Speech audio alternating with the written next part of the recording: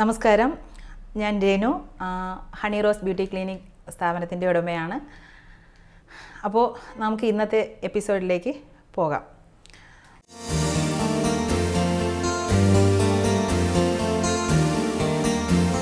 ഇത് ഞാനിവിടെ പറയുന്നത് നമ്മുടെ എല്ലാവരുടെയും ഒരു പ്രോബ്ലമാണ് ഡാൻഡ്രഫ്.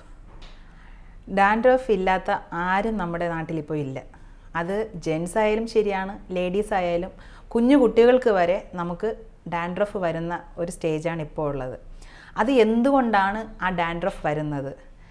നമ്മുടെ കെയറിങ് അതാണ് സത്യത്തിൽ പറഞ്ഞു കഴിഞ്ഞാൽ നമ്മുടെ കെയറിങ് ശരിയല്ലാത്തത് കൊണ്ടാണ് നമുക്ക് ഡാൻഡ്രഫ് വരുന്നത്. അപ്പോൾ നമുക്ക് അത് എങ്ങനെ മാറ്റാം, അത് എന്തൊക്കെ ചെയ്താൽ മാറ്റാം എന്നുള്ളതാണ് ഞാൻ ഇന്നത്തെ ഇതിൽ പറയുന്നത്. അപ്പോൾ നമുക്ക് നോക്കാം. അപ്പോൾ നമുക്ക് ഡാൻഡ്രഫ് വരുന്നത് എന്തുകൊണ്ട്? നമ്മുടെ സൂക്ഷ്മക്കുറവ് കാരണമാണ് നമുക്ക് ഡാൻഡ്രഫ് വരുന്നത്. അത് എന്തുകൊണ്ടാണെന്ന് വെച്ച് കഴിഞ്ഞാൽ നമുക്ക് നമ്മുടെ ഹെയറിൽ നമ്മൾ ടൈമിന് ഓയിൽ അപ്ലൈ ചെയ്യാറില്ല, ടൈമിന് ഹെയർ വാഷ് ചെയ്യാറില്ല, നമ്മൾ നല്ലൊരു കെയറിങ് നമ്മുടെ ഹെയറിനെ കൊടുക്കാറില്ല. അതുകൊണ്ടാണ് നമ്മൾ കൂടുതലും നമ്മുടെ തലയിൽ ഡാൻഡ്രഫ് വരുന്നത്. മാത്രമല്ല, ഇപ്പോൾ കെയറിങ് കൊണ്ട് മാത്രമായിരിക്കത്തില്ല, ചിലപ്പോൾ ചിലരുടെ സ്കിന്ന്, അതായത് ഡ്രൈ സ്കിന്നാണെങ്കിലും നമുക്ക് ഡാൻഡ്രഫ് വരാൻ ചാൻസ് ഉണ്ട്. അപ്പോൾ അങ്ങനെ ഡാൻഡ്രഫ് വരുന്നതിന് നമുക്ക് എന്തൊക്കെ ചെയ്യാം എന്നുള്ളതാണ് ഞാൻ പറയുന്നത്. നമ്മുടെ ഹെയറിലെ ഡാൻഡ്രഫ് മാറുന്നതിനായി നമ്മൾ ഡെയിലി, ഇപ്പോൾ എല്ലാവരും ജോലിക്കൊക്കെ പോകുന്ന ആൾക്കാരാണ്, നമ്മൾ ബിസി ആയിട്ടുള്ള ആൾക്കാരാണ് നമ്മളെല്ലാവരും. അപ്പോൾ നമുക്ക് ഡെയിലി ഓയിലൊന്നും അപ്ലൈ ചെയ്ത് അത് നോക്കി ഇരിക്കാനൊന്നും ആർക്കും ടൈമില്ല. ആർക്കും ഹെയറിനെ കെയർ ചെയ്യാൻ തന്നെ സത്യത്തിൽ ആർക്കും ടൈമില്ല എന്നുള്ളതാണ് സത്യം.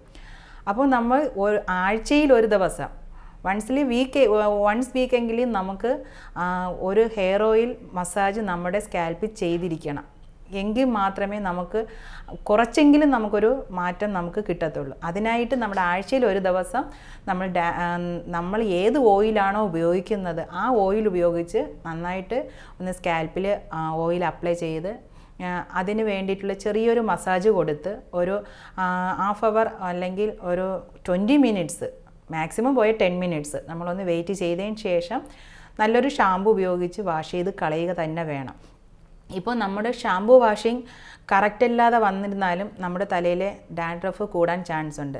എല്ലാവരും ഇപ്പോൾ ഓയിൽ അപ്ലൈ ചെയ്ത് കഴിഞ്ഞ് കഴിഞ്ഞാൽ ആരും അങ്ങനെ പെട്ടെന്നൊന്നും ഷാമ്പു ചെയ്യാറില്ല. ചിലർക്ക് ഷാമ്പു ചെയ്ത് കഴിഞ്ഞാൽ മുടി പൊട്ടിപ്പോകാറുണ്ട്, അല്ലെങ്കിൽ മുടിയിൽ ഡാമേജ് വരാറുണ്ട് എന്നുള്ള കംപ്ലയിൻസുകൾ പറയുന്ന ആൾക്കാരാണ് 100% ആൾക്കാരും. എന്നാൽ അത് തെറ്റായ ധാരണയാണ്. ഒരിക്കലും നമ്മൾ ഹെയറിൽ ഓയിൽ അപ്ലൈ ചെയ്ത് കഴിഞ്ഞാൽ നമ്മുടെ ഹെയർ നമ്മൾ ഷാമ്പു ഉപയോഗിച്ച് തന്നെ വാഷ് ചെയ്തിരിക്കണം. അങ്ങനെ ഷാമ്പു ഉപയോഗിച്ച് വാഷ് ചെയ്താൽ മാത്രമേ നമ്മുടെ ഹെയറിലുള്ള പൊടിപടലങ്ങൾ, നമ്മൾ ഹെയറിൽ തട്ടിയിരിക്കുന്ന പൊടിപടലങ്ങളെല്ലാം, അഴുക്കെല്ലാം നമുക്ക് വാഷ് ചെയ്താൽ മാത്രമേ ക്ലീൻ ആകത്തുള്ളൂ. നമ്മുടെ സ്കാൽപ്പിൽ കൂടുന്ന ഡസ്റ്റ് കൂടിയാണ് നമുക്ക് ഡാൻഡ്രഫ് കൂടുന്നത്. അപ്പോൾ നമ്മൾ ആഴ്ചയിൽ ഒരു ദിവസമെങ്കിലും നമ്മൾ നന്നായിട്ടൊന്ന് ഷാമ്പു വാഷ് ചെയ്തിരിക്കണം. അപ്പോൾ നമ്മൾ ആഴ്ചയിൽ ഒരു ദിവസമെങ്കിലും ഓയിൽ അപ്ലൈ ചെയ്യാൻ ശ്രമിക്കുക. ആഴ്ചയിൽ ഒരു ദിവസം നമ്മൾ ഓയിൽ അപ്ലൈ ചെയ്യുമ്പോൾ ഓയിൽ അപ്ലൈ ചെയ്തതിന് ശേഷം നന്നായിട്ടൊരു കോമ്പ് ഉപയോഗിച്ച് നന്നായിട്ട് കോമ്പിങ് ചെയ്യുക. കോമ്പിങ് ചെയ്താൽ മാത്രമേ ആ ഡാൻഡ്രഫ് റിമൂവ് ആവുകയുള്ളൂ. അല്ലാതെ നമ്മൾ വെറുതെ ജസ്റ്റ് ഒന്ന് ഓയിൽ മാത്രം അപ്ലൈ ചെയ്തത് കൊണ്ട് ഡാൻഡ്രഫ് റിമൂവ് ആകത്തില്ല. അത് പോയിട്ട് നമ്മൾ പാർലറിൽ പോയി നമ്മുടെ ഡാൻഡ്രഫ് കൂടുതലാണെന്നുണ്ടെങ്കിൽ പാർലറിൽ പോയി ഒരു ഹെയർ സ്പാ ചെയ്യുകയാണെങ്കിൽ കുറച്ചുകൂടി ബെറ്റർ ആയിട്ടുള്ള എഫക്റ്റ് നമുക്ക് കിട്ടും. ഇപ്പോൾ നമുക്കിപ്പം ബിസിയുള്ള ആൾക്കാർക്കൊക്കെ പറഞ്ഞു കൊടുക്കാൻ പറ്റിയ ഒന്നെന്ന് പറയുന്നത് പാർലറിൽ പോയി ഡാൻഡ്രഫിൻ്റെ ട്രീറ്റ്മെൻറ്റ് എടുക്കുക, അതല്ലെന്നുണ്ടെങ്കിൽ ഹെയർ സ്പാ ചെയ്യുക. ഇതാണ് എനിക്ക് സജസ്റ്റ് ചെയ്യാൻ പറ്റുന്നത്. അതല്ലെങ്കിൽ നമ്മൾ വീക്കിലി സൺഡേ ഓർ നമുക്ക് ഏതെങ്കിലും ഒരു ദിവസം നമ്മൾ എപ്പോഴാണോ ഫ്രീ വീട്ടിലുള്ളത് ആ ടൈമിൽ നമ്മൾ ഒരു ഓയിൽ മസാജ് ചെയ്യാൻ മാക്സിമം ശ്രമിക്കുക. അതുപോയിട്ട് നമ്മൾ ഷാമ്പു ചെയ്യുന്നത് ഡെയിലി ഷാമ്പു ചെയ്യാൻ പോകരുത്. നമ്മൾ ഡെയിലി ഷാമ്പു ചെയ്യുകയാണെങ്കിൽ നമ്മുടെ ഹെയർ ഡാമേജ് കൂടുകയാണ് ചെയ്യുന്നത്. അതായത് സ്പ്ലിറ്റ് എൻഡ്സ്, അതുപോലെ തന്നെയാണ് ഹെയറിൽ വരുന്ന മുടി പൊഴിച്ചിൽ, ഇതെല്ലാം നമുക്ക് ഷാമ്പുവിൻ്റെ അമിതമായ ഉപയോഗം കാരണം നമുക്ക് മുടിയിൽ കംപ്ലയിൻസുകൾ ആവശ്യം പോലെ വരാൻ ചാൻസ് ഉണ്ട്. അപ്പോൾ നമ്മൾ ചെയ്യേണ്ടത് ഷാമ്പു ചെയ്തതിന് ശേഷം കണ്ടീഷണർ അപ്ലൈ ചെയ്യണം. ഇപ്പോൾ എൻ്റെ അടുത്ത് വരുന്ന കസ്റ്റമേഴ്സ് എനിക്കറിയാവുന്ന കണക്ക് നോക്കുകയാണെങ്കിൽ കുറച്ച് പേർ മാത്രമേ ഷാമ്പു ചെയ്തിട്ട് കണ്ടീഷണർ അപ്ലൈ ചെയ്യാറുള്ളൂ. ചുരുക്കം പേർക്കും കണ്ടീഷണർ എങ്ങനെയാണ് അപ്ലൈ ചെയ്യേണ്ടതെന്ന് പോലും ആർക്കും അറിയത്തില്ല. കുറച്ച് കസ്റ്റമേഴ്സ് വന്ന് എൻ്റെ അടുത്ത് പറയാറുണ്ട്, ഞാൻ കണ്ടീഷണർ അപ്ലൈ ചെയ്യുന്ന സ്കാൽപ്പിലാണെന്ന്. തലയോട്ടിയിൽ നമ്മൾ ഒരിക്കലും കണ്ടീഷണർ അപ്ലൈ ചെയ്യാൻ പാടില്ല. നമ്മൾ കണ്ടീഷണർ അപ്ലൈ ചെയ്യേണ്ടത് ഹെയറിലാണ്.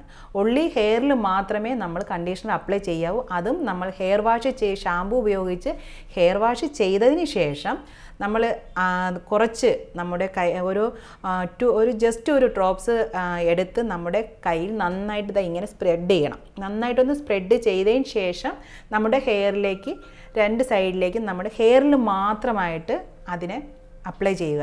എന്നിട്ട് ഒരു 2 മിനിറ്റ്സ് നമ്മളൊന്ന് വെയിറ്റ് ചെയ്യണം. വെയിറ്റ് ചെയ്തതിന് ശേഷം അതിനെ അപ്പോൾ തന്നെ വാഷ് ചെയ്ത് കളയുകയും വേണം. ഒരിക്കലും കണ്ടീഷണർ നമ്മുടെ സ്കാൽപ്പിൽ അപ്ലൈ ചെയ്യരുത്. അങ്ങനെ സ്കാൽപ്പിൽ അപ്ലൈ ചെയ്യുകയാണെങ്കിൽ മുടി മൊത്തവും പൊഴിഞ്ഞു പോകുകയുള്ളൂ. പിന്നെ നമ്മുടെ മുടി പൊട്ടുന്നത് നമ്മൾ ഒരു 2 മന്ത് 3 മന്ത് ആകുമ്പോൾ നമ്മുടെ ഹെയറിൻ്റെ എൻഡ് നമ്മൾ കട്ട് ചെയ്തിരിക്കണം. അങ്ങനെ ഹെയർ കട്ട് ചെയ്ത് കൊടുത്താൽ മാത്രമേ ഹെയറിൻ്റെ ഗ്രോത്ത് കൂടത്തുള്ളൂ. നമ്മൾ ഹെയർ കട്ടിങ് ചെയ്യാതെ നമ്മൾ വെറുതെ ജസ്റ്റ് ലോങ് ആയിട്ട് മാത്രം വളർത്തിക്കൊണ്ട് പോയിട്ട് യാതൊരു ഉപയോഗം ഉണ്ടാകത്തില്ല. അപ്പോൾ നമ്മൾ മന്ത്ലി വേണ്ട ഒരു 2 or 3 മന്തിൽ നിങ്ങൾ ഹെയർ കട്ട് ചെയ്തിരിക്കണം. അതുമാത്രമല്ല നമ്മുടെ കെയറിങ് എത്രത്തോളം കെയറിങ് നമ്മൾ ചെയ്യുന്നുവോ അത്രത്തോളം നമ്മുടെ ഹെയറിൽ ഗ്രോത്തും കൂടും. ഇപ്പോൾ തന്നെ നമ്മൾ വീട്ടിൽ തന്നെ നമുക്ക് ഉപയോഗിക്കാൻ പറ്റുന്ന ശരിക്കും ഹോം മെയ്ഡായിട്ടുള്ള ഹെയർ മാസ്കുകൾ നമുക്ക് റെഡി ചെയ്യാൻ പറ്റുന്നതാണ്.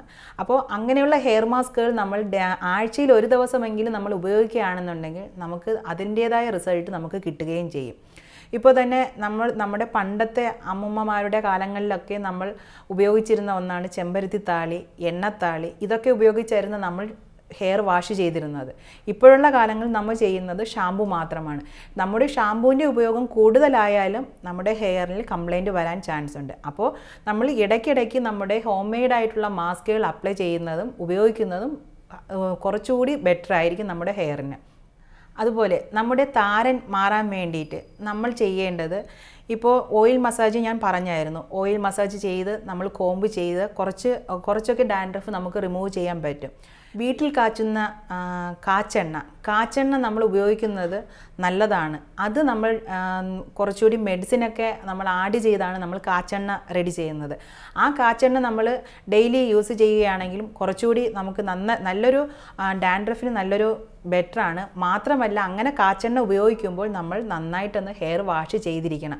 ഒരിക്കലും ഓയിൽ അപ്ലൈ ചെയ്ത് നിങ്ങളാരും പുറത്തിറങ്ങരുത്. അങ്ങനെ ഓയിൽ അപ്ലൈ ചെയ്ത് നമ്മൾ പുറത്തിറങ്ങുകയാണെങ്കിൽ കാണുന്ന അന്തരീക്ഷത്തിലെ പൊടിപടലങ്ങൾ മൊത്തവും നമ്മുടെ ഹെയറിലേക്ക് അടിയുകയും അങ്ങനെയാണ് ഡാൻഡ്രഫ് കൂടുതലായിട്ട് ഉണ്ടാവുകയും ചെയ്യുന്നത്.